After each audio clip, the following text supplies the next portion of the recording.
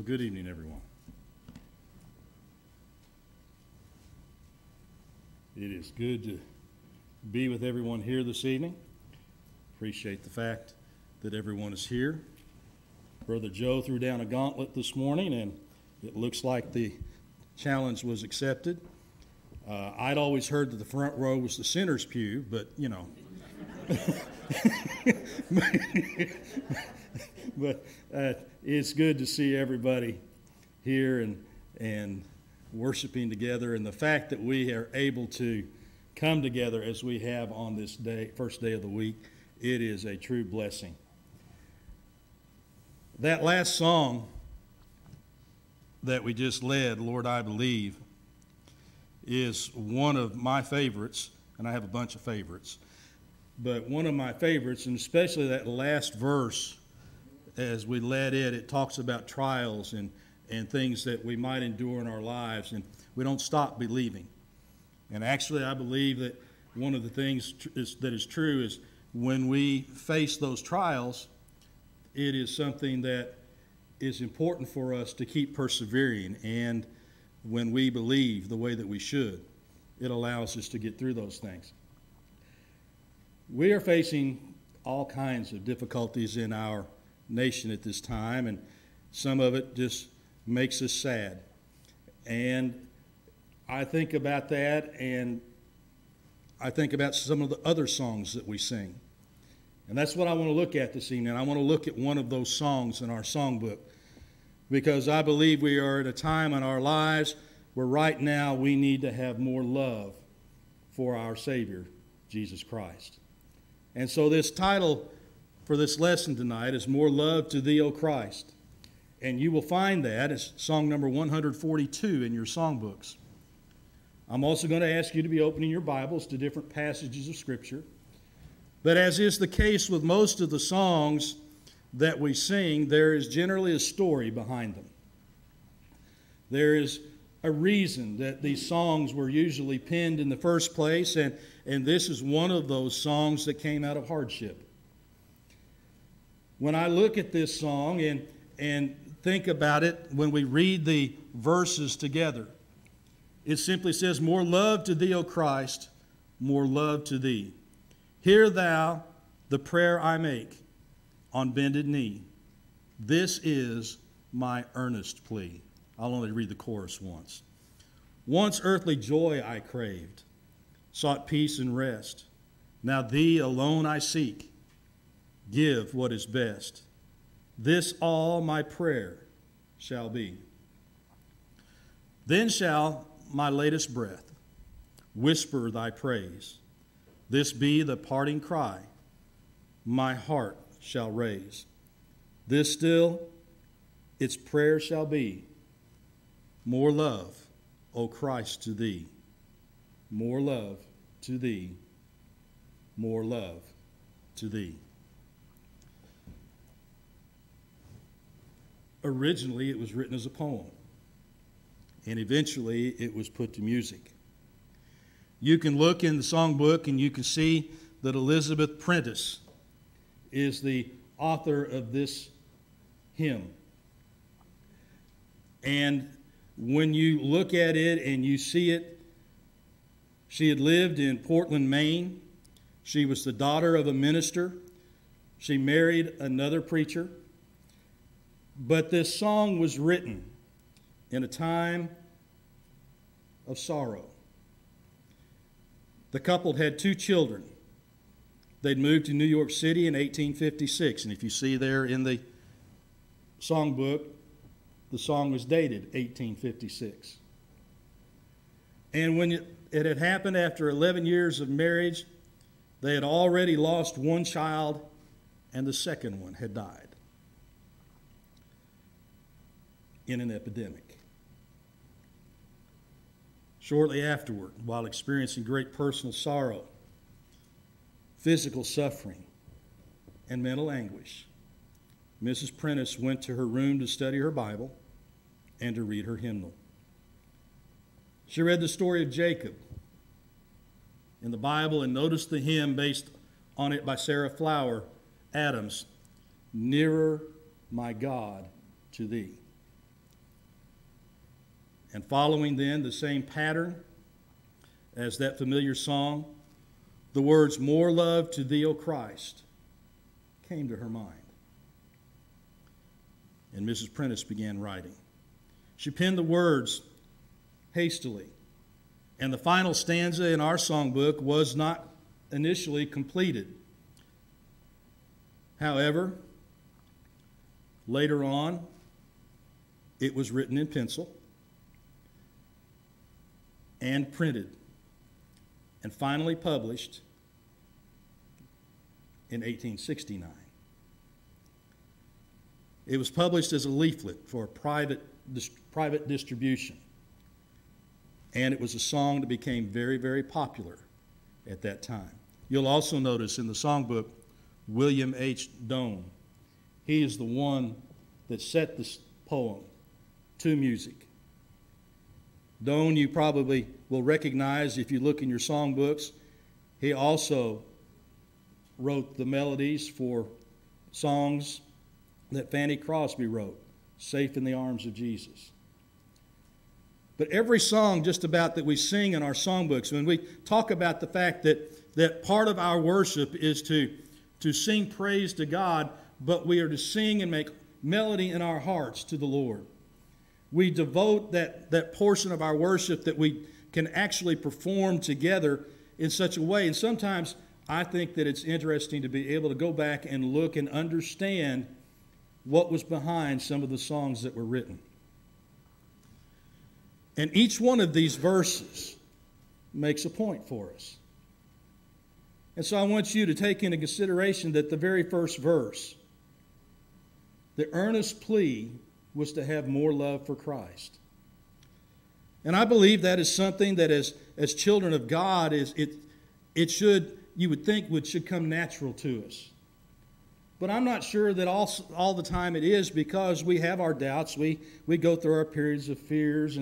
But when we come back to it, when we come back through the difficult times, do we love the Lord more than we did before?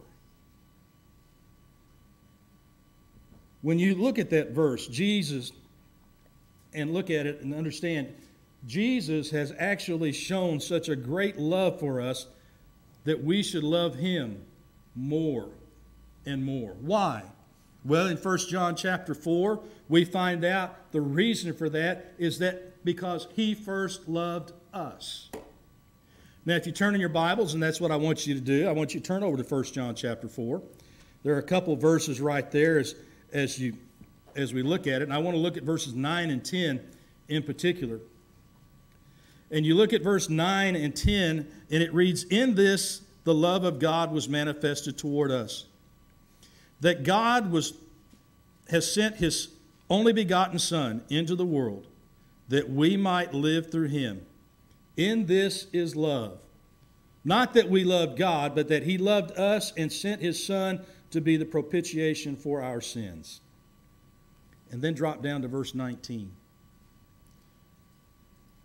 "And when you sing the song, 'More love to thee, O Christ,' this is why. Because of what he has done for us. We love him because he first loved us." Still in that first verse, you see the author on bended knee. We've talked about this, a position in prayer, and over the last couple of weeks we've made mention of this.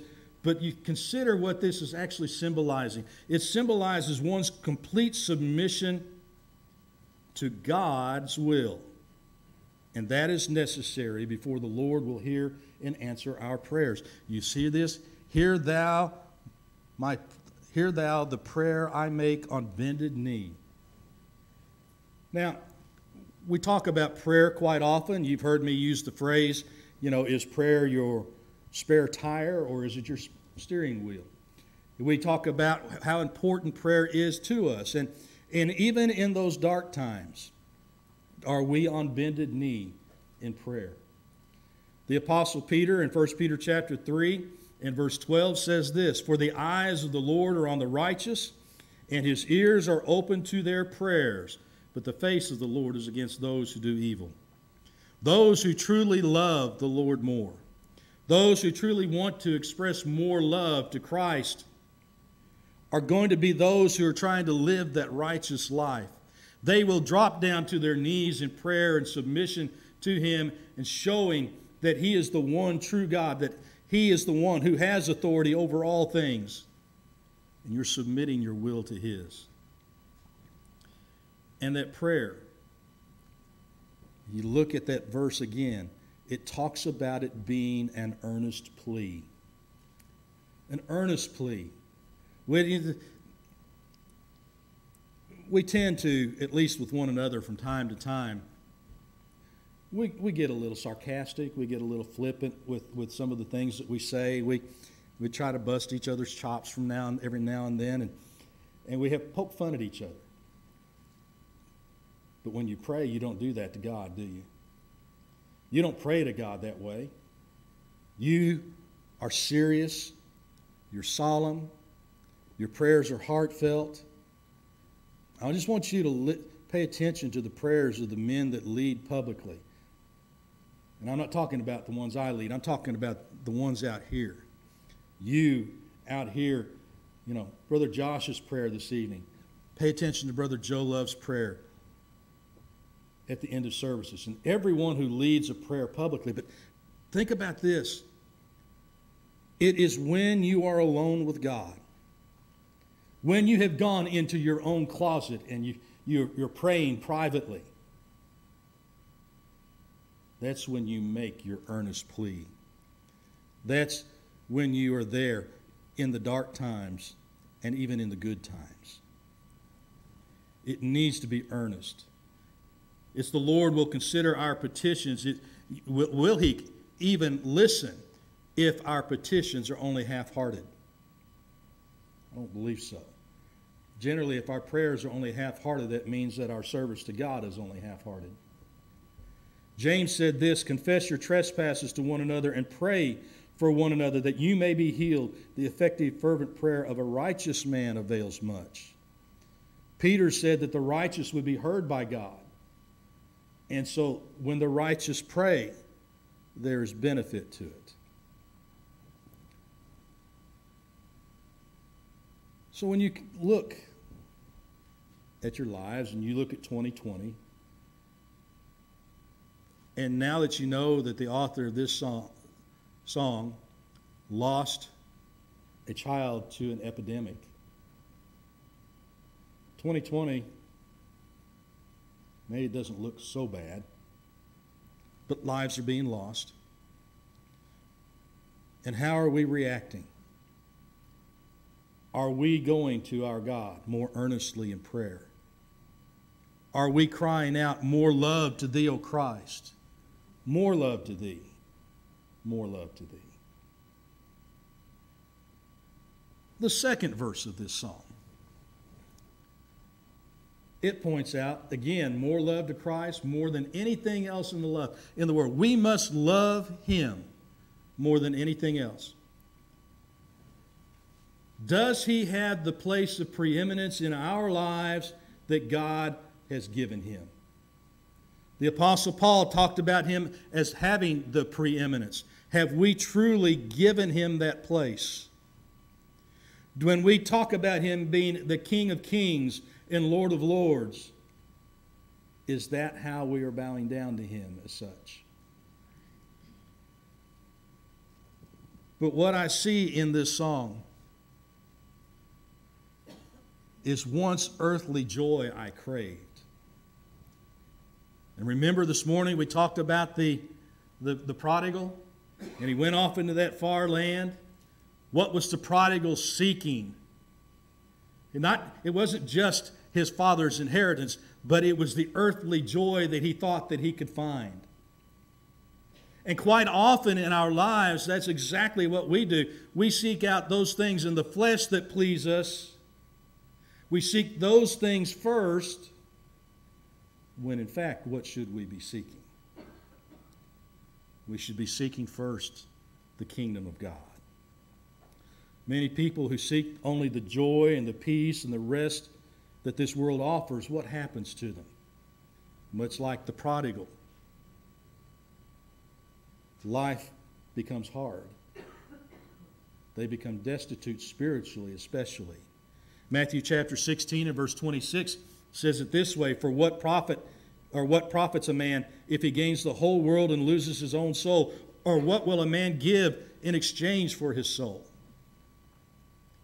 Now, if you remember, Miss Prentice has lost 2 children. And can you imagine her prayer? Can you imagine the prayers of those who have gone out into the world and said, "Just give me my children back, please"? That's asking for worldly things again, isn't it? But here, he says, "Once earthly joy I craved, sought peace and rest."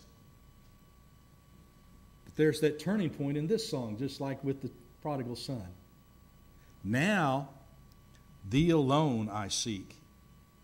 Give what is best." You see that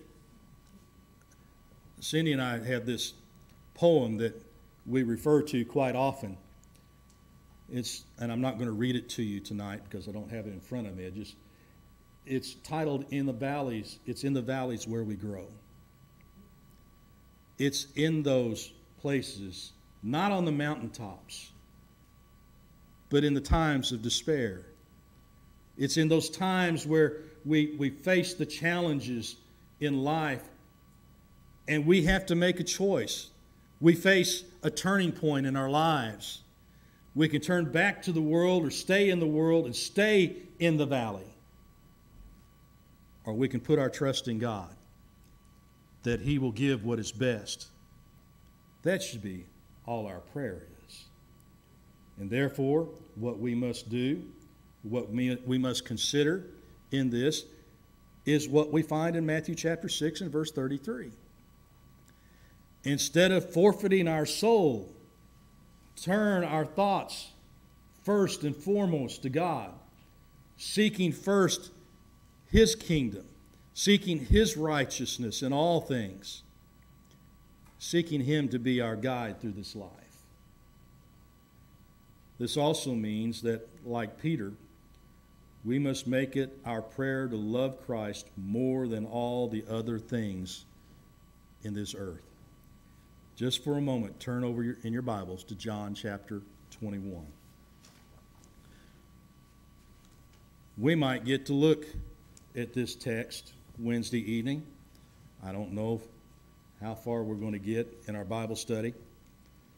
But I want you to consider right here in John chapter 21 the fact that Jesus asked John 3 times, "Do you love me?" And look beginning at verse 15. So when they had eaten breakfast, Jesus said to Simon Peter, "Simon, son of Jonah, do you love me more than these?" He said to him, "Yes, Lord, you know that I love you." He said to him, "Feed my lambs." He said to him again a second time, "Simon, son of Jonah, do you love me?" He said to him, "Yes, Lord, you know that I love you." He said to him, "Tend my sheep." He said to him the third time, "Simon, son of Jonah, do you love me?" Peter was grieved because he said to him the third time, "Do you love me?" And he said to him, "Lord, you know all things. You know that I love you." Jesus said to him, "Feed my sheep." Now, I'm not going to get into the discussion because I don't want to ruin the conversation that we'll have Wednesday evening if we get to this. But understand this. Coming on the heels of denial and now being asked these questions, Peter not only says them in word, but after Jesus ascends into heaven, he is going to live them. And really, when I hear these words, "More love to thee, O Christ, more love to thee, more love to thee," what Peter did was submitted to Jesus as an apostle, as a disciple. We do the same thing. When we enter into the kingdom, we need to ask ourselves, do we love Jesus more than what the world has to offer us? Do we love Him more, or are we still stuck on seeking earthly joy? Or are we willing to come up out of that watery grave of baptism like the Ethiopian eunuch, full of joy and going on our way rejoicing and knowing what the Savior has done for us in this world because He gave us what is best? Verse 3. There is a reward for those who love Christ, is what we see in that verse. Then shall my latest breath whisper thy praise. This be the parting cry my heart shall raise. Because she's already put her trust in the Lord. And we think about this, even in this life, no matter what happens in the year 2020 or beyond, if the Lord allows us to live that long, or what has happened to us in the past, we can sing praise to Christ if we truly love Him. Think Paul and Silas for just a moment. In Acts chapter 16, they're in prison. They're in chains. And they're in, probably with several other individuals. It's not just them alone. They've been arrested for the uproar that they've caused in Philippi. And now we find them in Acts chapter 16 singing praises. Verse 25. But Paul and Silas were praying and singing hymns to God, and the prisoners were listening to them. How many of us in those dark moments outside of prayer actually begin singing? Singing brings joy, doesn't it? When you sing the songs that we sang here this evening, when you sang Lord I Believe, were you singing it with a frown on your face?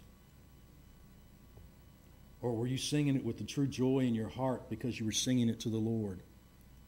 Lord, I believe. Well, more love to Thee, O Christ. When we sing with that joy in our hearts, we can do this. Then you consider that after a faithful life of service to Christ, our last breath can be a parting cry of victory. 1 Corinthians chapter 15. A text of Scripture that is often used when someone passes away. But listen to it beginning at verse 54 and see the hope that is in these verses. So when this corruptible has put on incorruption, and this mortal has put on immortality, then shall be brought to pass the saying that is written, Death is swallowed up in victory. O death, where is your sting? O Hades, where is your victory? The sting of death is sin, and the strength of sin is the law. But thanks be to God. Why? But thanks be to God who gives us the victory through our Lord Jesus Christ. I see in this song, in this last verse, that whisper thy praise. That's the voice that's raising up. That's the voice that knows that victory is truly found in Jesus Christ. And following that, the reward for those who truly love Christ will be that crown of life. You know, the Apostle Paul talks about that crown of righteousness in his last epistle, the one that he believes was laid up for him, but not for him only, but also for all those who believe, when he wrote to Timothy in 2 Timothy chapter 4. And when you look also at James chapter 1, and you look at that verse 12, Blessed is the man who endures temptation, for when he has been approved, he will receive the crown of life which the Lord has promised to those who love him. When we quote Revelation chapter 2 and verse 10 and talk about being faithful till death so that we can receive that crown of life, that's what we want our God to bestow upon us. And we do that through faithful living. And so, during Mrs. Prentice's darkest hours, she said, our home is broken up. Our lives are wrecked. Our hopes shattered. Our dreams dissolved. Sometimes I don't think I can stand living for another moment, much less a lifetime. And then she heard her husband say, this is our opportunity to show forth in our lives that which we have been preaching and teaching and believing together for so many years. It is in times like these that God loves us all the more. And it was after those words that she went off and wrote this song. It was set to music to express the desire that should be in the heart of every child of God. More love to thee, O Christ. More love to thee. More love to thee. You see, when we look at our songs and we hear the words of the Apostle Paul that tells us to teach and admonish one another in psalms and hymns and spiritual songs, when we pay attention to the words of the songs that we sing and truly pay attention to them, there can be a special meaning to us.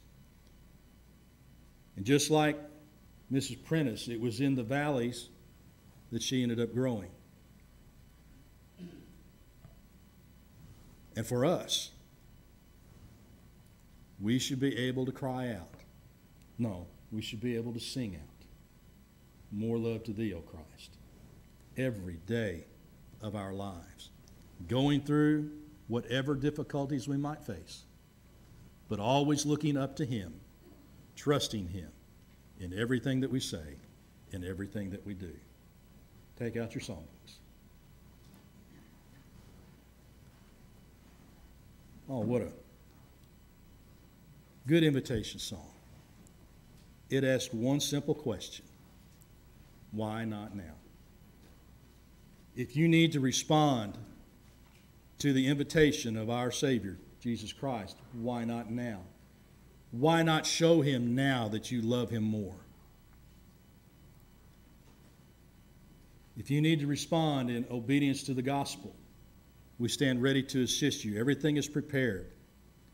Do you believe that Jesus Christ is the Son of God? Are you willing to repent of your sins, confess him before men, and be baptized for the remission of your sins? Why not now? Don't wait. If you need reconciliation as a child of God who has gone off and sought more of what the world had to offer than what God offered, the time to come home and reconcile to him is now. Why not do it now?